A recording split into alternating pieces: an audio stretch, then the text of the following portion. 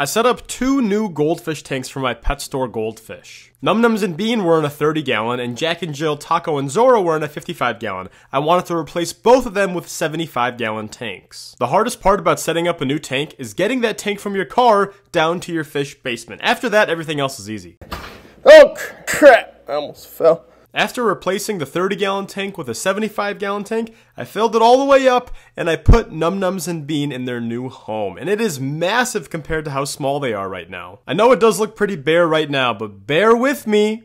You see what I did there? I am going to be putting in some black diamond blasting sand as the substrate, and then pretty soon I'm going to be getting some plants from Dustin's fish tanks. So that's going to be added into this tank pretty soon. Also, notice how Num Nums has grown to twice the size of Bean, even though I bought them at the same size. 2 possible explanations for this is that either 1, Num Nums has better growth genes, or 2, I bought Num Nums when he was younger and less stunted, so he has better growth projection.